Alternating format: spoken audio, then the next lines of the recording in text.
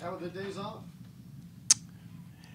It's been good. It's been busier than normal, which is a good thing, but certainly felt like spring break and the days off came at a really good time for our program. You mentioned Monday on the radio that you're going to adopt the Greg Popovich philosophy of day on, day off, day off, just to give those guys a break. Strategically do that so that way you guys can make a trip to Charlotte tomorrow to see some ACC tournament action. Yeah, I would have liked to have gone to the ACC tournament, but considering we're in the big dance, I'd probably get videoed and accused of live scouting, so I'm going to avoid that. But I know a few of our people are going to try and head down there, like Chelsea Mangino and probably Steven Gonzalez, being as how he's a Wahoo fan, converted Wahoo fan. So no, that had nothing to do with the strategy. Coach, take us back to Georgie's play there, the three-pointer hit in the corner. Called the timeout with 21 seconds left, 14 seconds left on the shot clock. Did the play kind of happen? I know it was a little bit of a scramble there when the inbounds pass came and Scotty missed it, but was it your design to just go into action immediately? And then, how far down the list, or if that's the right way to put it, was Georgie for getting that shot in the corner? Yeah, I think for us, John, the play didn't go as planned. Although we got it to Scotty eventually, and that's where we wanted to get it. He had to come up with a loose ball because Cooper's a great defensive player. Took a little bit of a risk in trying to get the steal. Same thing happened in the Darius McGee corner three. But once a play breaks down, we go into concepts, and it won out because Georgie made the shot. But Lavelle made a great play to kind of get it towards the lane, draw two defenders, and kicked it out. And when it went in, it was obviously a little excitement on the bench.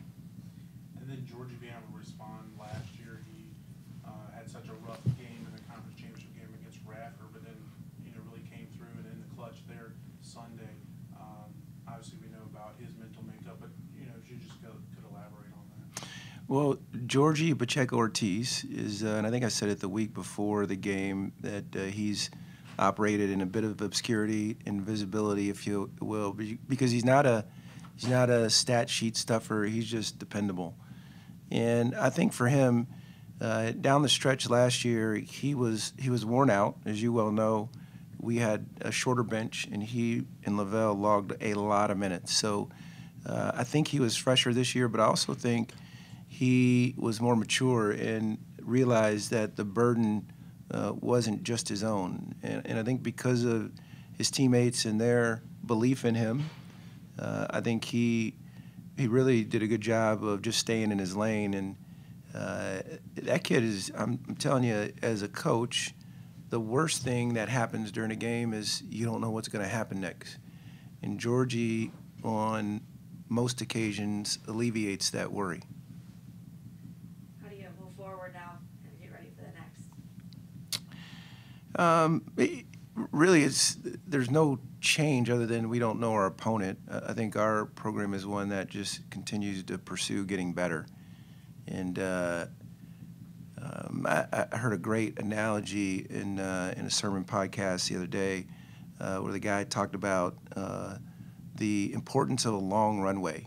And whereas when you're, depending on where you're flying out of, but sometimes that runway can look like a dirt road, but the plane needs a long runway in order to get the speed, to get the height, to get the elevation in order to start its journey. So we've been on a long runway, not just from the day we got the job, but this season it feels like it's been long.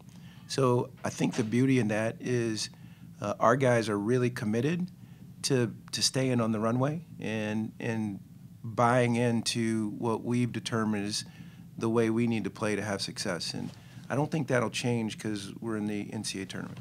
You mentioned in your interview with Dave Teal earlier this week about how the similarities between 25-point setback at Tennessee, I believe the third year, you and Tony were at Virginia, kind of coincided with the 20-point loss to Lipscomb this year. Have you seen the parallels in the way both teams have responded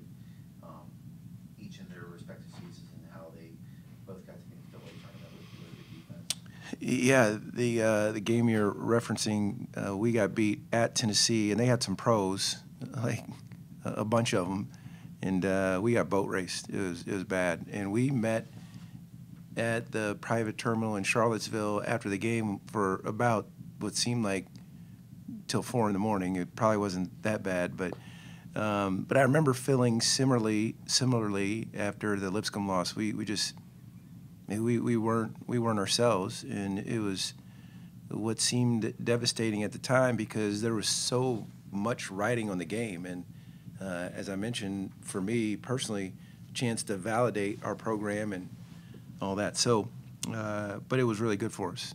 And I know you can't see it at the time, but what it did for our guys is we recentered, and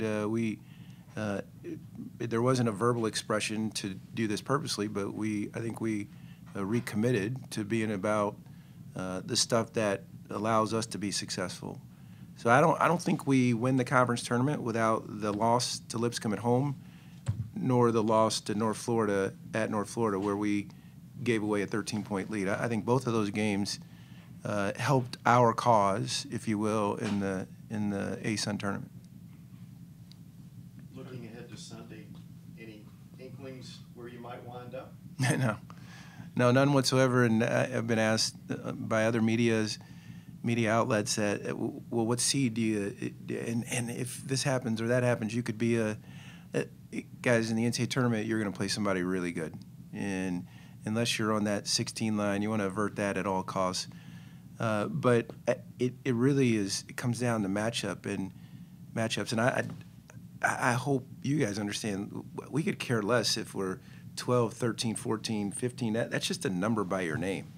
What is more important is how you're playing, the confidence you have going in, and I think how you've prepared for this moment. Because it's a big stage. There will be a lot of attention on our guys, and but I think that's the neat thing about this whole process.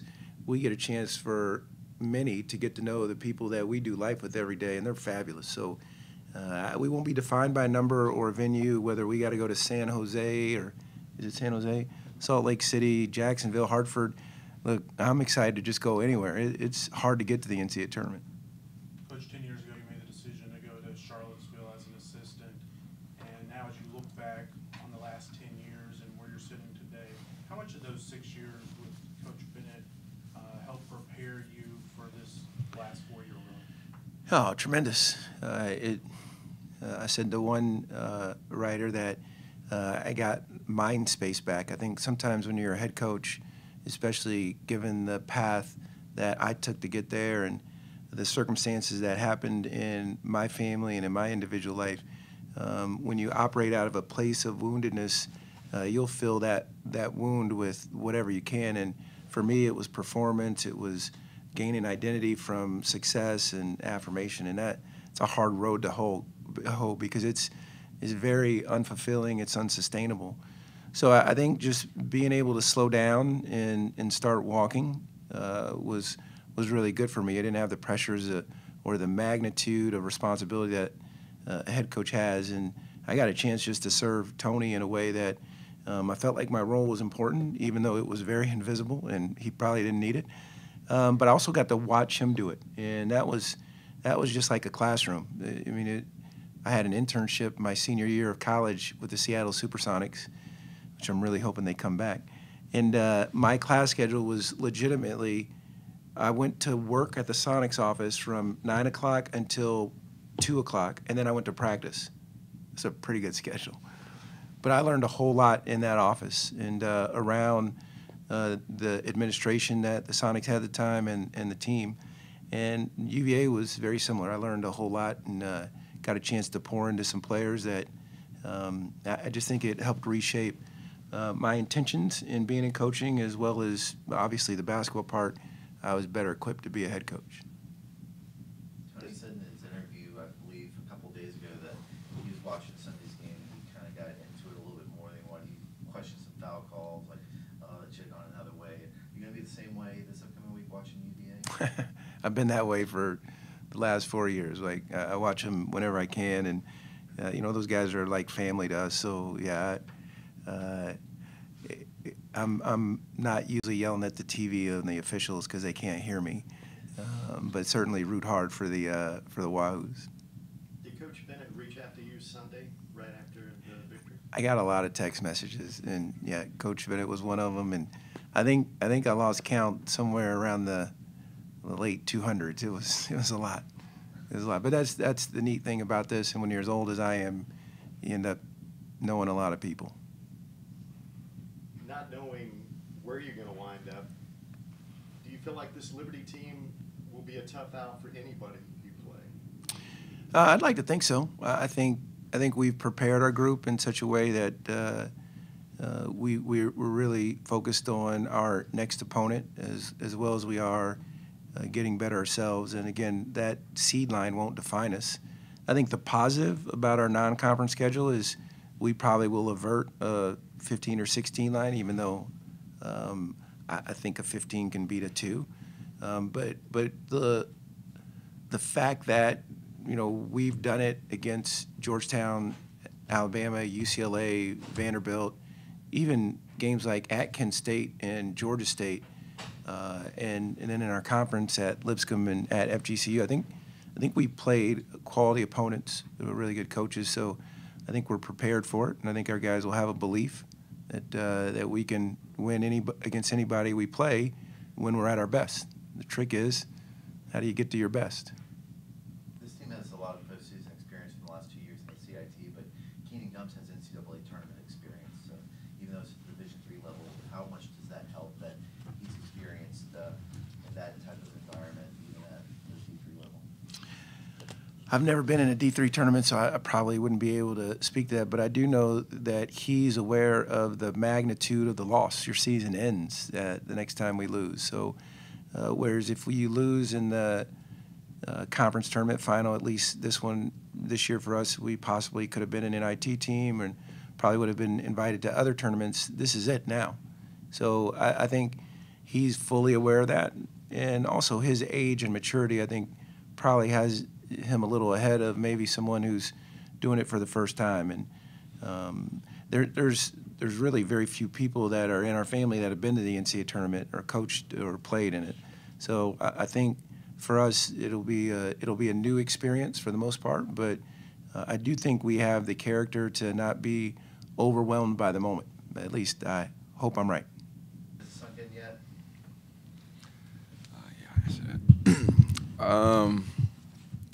Yeah, yesterday I went back and just rewatched some moments of the game. We were celebrating, and just to realize that all the hard work we've put in to get here, and for it to finally pay off in that game against Lipscomb, being on the road, it just feels good to finally be here.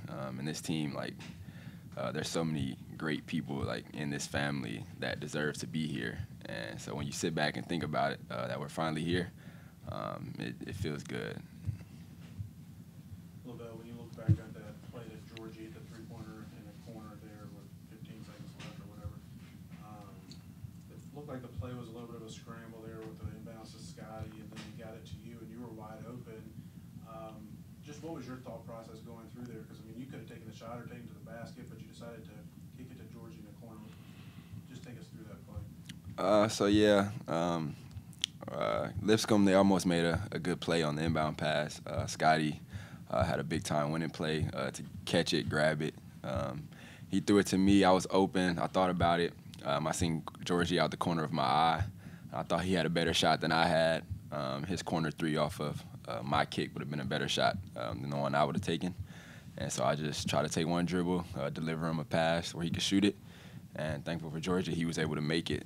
So for me, it was just not trying to think about myself and putting myself in that moment, but just whatever would have been the right play to help our team win, I was able to make that. And so that's all I cared about.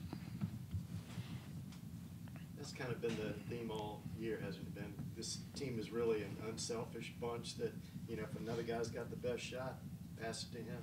Scotty? Yeah, for sure. We got 9 guys that can really score, just really good offensive players. So we know that if one person's got an open shot, we know that if somebody else has a better one, that we're gonna go try to get that one, and then just keep moving the ball. We think that's the best way to do it. Just getting other people involved, making the defense move, and like that play, that showed a lot to me about Lavelle and his character and stuff. Just like knowing that he could have shot it, and just the fact that he saw the one more pass, and just like kind of how just what we've been doing all year. He's been doing it all year, and just like that, just his leadership just really, really good. Scotty, in the days after the tournament, not lots been talked about you being tournament MVP, but that sequence there with Rob Marbury. What happened there when you got up and fell backward? Yeah, I just kind of I got hit, and then I kind of sold it. So that was pretty much it. Just got up and. Yeah. Caleb, for you, you've gone through 2 knee injuries. Seeing the pictures of being emotional after the game, what did this mean to you? Yeah, that kind of took me back to everything I kind of went through, and then also falling short last year when I wasn't 100%. So I felt like it was part of me as well. So I got really emotional as well with Lavelle. I think there was a picture of me, Lavelle, and Mayo hugging just because of everything that we've been through. But I think that the emotions came just because of everything that this team has been through, not just myself. Seeing how we started off with the coaches coming here, and then the 4-year guys that were here that had to endure it all. So I just think that was all the emotions that came. Scotty, similar question. When you got checked out there, I think it was when Caleb was taking the free throws with 1 second left. You just saw a lot of emotion as you walked to the bench on the sideline. What was going through your mind at that time?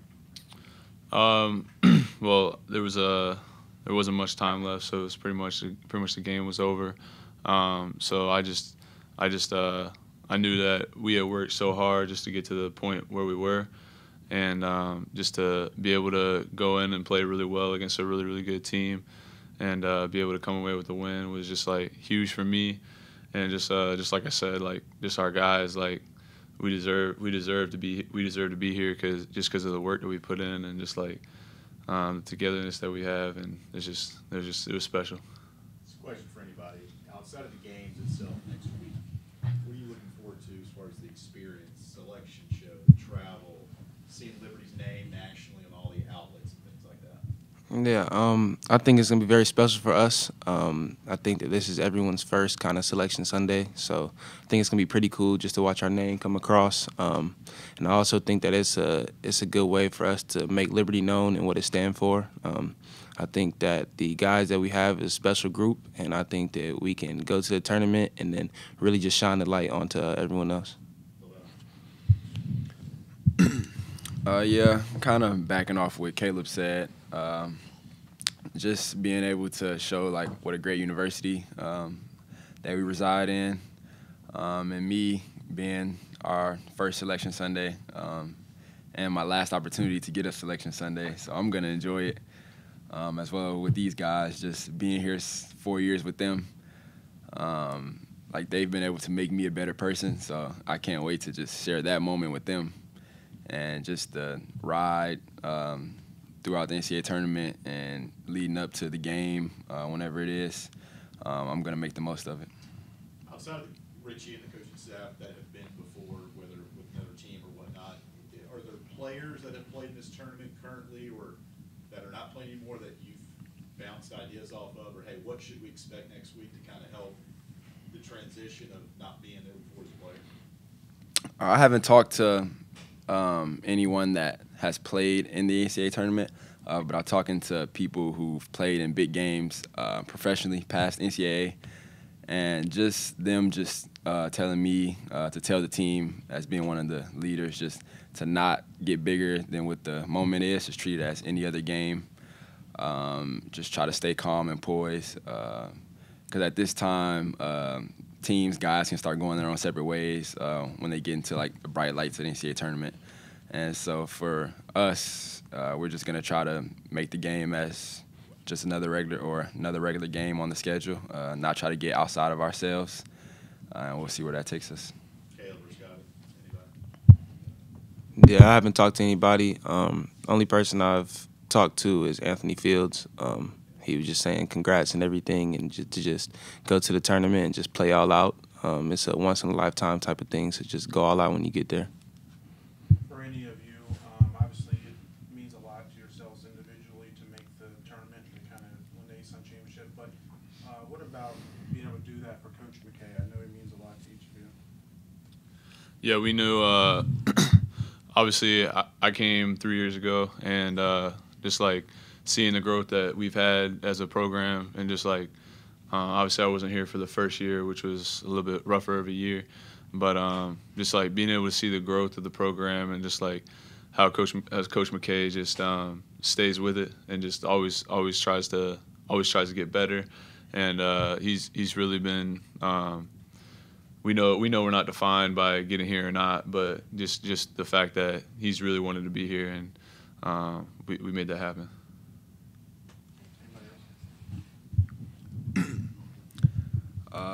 Yes, a real special moment. Just knowing that 4 years ago, this is the exact vision that he had set out, and not just being complacent with getting here. Like, he's really competitive, so he's had bigger goals. But him selecting me to be a part of this journey with him means a lot to me, knowing that he wanted to start this journey with me, and for us to end up exactly where he wanted us to be 4 years later. It just shows a testament to him as a coach and as a man. For any of you three, how exciting is it to host a selection? Yeah, I think it's going to be very fun knowing that the students get back. We'll start class that next Monday, and then also that it's open to the public. I think that's really good. So I think we'll have a good turnout, and we get to watch it with our family, of course, and which is the basketball team. I think it's going to be a very special moment for us. Any preferences on where you guys end up? Nah. Not where you're playing, but where you're playing. You got one? Jacksonville. Yeah. People for that. Yeah, I don't know. Wherever. Scotty, do you feel like this team is constructed well enough to be a tough out for anybody you might run into in the first couple of rounds? Is this team, a tough out for anybody? Yeah, for sure. I think Coach McKay and our staff has done a really good job of just recruiting the right guys, and preparing us every day, and just like working with the defense and everything. I'd say obviously we're really confident. We're never going to go into a game and be like, oh man, we're going to lose this one. We don't think I don't think we would think that about any team. So we're just going to go in and just prepare for every game, and then go from there. When you guys look back at the season, how important were the losses to Lipscomb and North Florida in the way you guys refocused, recentered yourselves, and recommitted to the program to get you guys back to the focal point of getting better each day and being at this point? Yeah, I think that those losses really exposed some of our weaknesses that we had, and I think that the coaching staff did a really good job at, after those losses, really keying in and going with film and then different things that we did on the court to get ready for the next game, so that those weaknesses weren't there the next time. But it's also just the little hard details that we do every day that lead up to the games. We rep out things every day. We try to get better at them, so I think that that's something that they really keyed in on. When you look back at one of the weaknesses was closing out the game against North Florida, against Lipscomb, 9-0 run to end the first half, and then holding the one field goal over the last 2.5 minutes in the second half. Was that one of the weaknesses that you guys made sure you shored up? Yeah, every day in practice, we usually do a 3 stops and we're done type of deal, where we have to stop the opposing team that we're playing, which is our scout team. We have to stop them from getting 3 baskets, so we got to get three defensive stops. And I remember in the timeout that we came to, I don't know how long it was to go in the game. I think there was like 4 minutes left. But I told the group of guys that were on the court at the time that it's just like the end of the game or end of practice. Let's have 3 stops and let's get the game over with. And I think that we really did a good job at that. Like you said, we shut them out for 2 minutes. But I also think it's just things that we do every day. We try to just compete and get better. Well, I'm sure that days off were nice. What were you able to do on your days off, but how eager are you for Selection Sunday to get back into practice and get ready, finding out what you're going to do on Sunday? Yeah, the days off were nice for me. I was able to rehab my body, as well as any other guys on the team that were banged up. So that felt good. But just getting back to doing what I love, playing basketball, it's gonna be fun. Looking forward to finding out who we play. Getting ready to put in our game plan to go in for that game. But as far as just not knowing if we were gonna play again with these guys, but then I get to go on the court and get more practices and more games with these guys. So that's just a dream come true for me because I love this team and this family, and they've been my brothers since I've been in college. So just getting the opportunity to step on the same court as them again, I'm going to be very grateful for it. How's your knee feeling now? My knee's good. No pain after the game or today, so we'll see how that goes in the future. Guys good? Yeah, talked before the game, I think on Friday, and you'd mentioned about last year's Big South Championship game against Radford, how you struggled and maybe you thought, your nerves or anxiousness got to you. How's that didn't happen on Sunday? Do you think it was that experience that, you've been here before that helped you to have such a good performance on Sunday? Yeah, definitely, just because I knew what to expect, and, in this type of game, especially the championship game on the road. And, I experienced that last year. And, like I think I told you earlier that week that, that ain't going to happen, especially this year, just because I have experienced this and, and I know what to expect in this type of game. Getting back to you, mentioned that standing room only, loud atmosphere for the D3 tournament. What you've watched from the Division I tournament, what are you expecting, and are the nerves, butterflies going to be just the same as what you experienced last year? It's another basketball game. We've been doing our entire lives. I've been to NCAA tournament games, so like first round and Final Four, so I kind of know what the game is going to be like. So I'm just excited to compete. Keenan, you only had 1 year here, but, making it to the NCAA tournament, could you have drew this up any better? And what was your thoughts that were going through your head on Sunday as the final buzzer sounded? You can't draw it up any better. My dad said the exact same thing when we were on the court celebrating. That's kind of funny. But I was just thinking about my journey and then just my team here and how they've accepted me and just welcomed me into the group, and it's just been a fun ride. It's been amazing. What was the emotions like when the final buzzer went off for you? Oh, I was crying. It was just, like I said, everything just hits you at once, and especially winning a championship. And when you know, like, you're going to win the game, like, you're already up by, like, we're up by 6, so they have no chance to come back in 4 seconds. So you know what's happening, and when that buzzer goes off and everyone's rushing the court, it's an exhilarating feeling. Georgia, I saw you have a moment there with Coach Susie on the bench. What were you guys talking about? Just, I think he, since day one, since I came to this program, he been pushing me in both ends on the floor, but especially on defense, and do like all the little things I did in that game. I just saw Coach Seuss emotionally crying, and I had to go over him and hug him and thank them for for everything he has done for me since day one, and I just saw him just like all the moments, all the meetings I had with him, just telling me, hey, there is more for you. You are capable to do this, do that, and just all I thought is all about that, and I just came there and I had to give him a hug. So. What about the struggles he's been through this year with his wife facing cancer? How much do you think this win means to him to kind of maybe take his mind off of the struggles he's faced at home?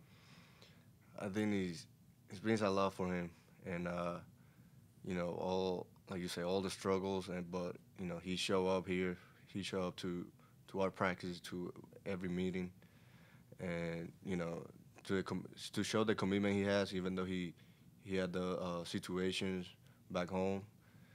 It just he just show his commitment and his character, and he's just a tough, one of the toughest person I ever met in my life.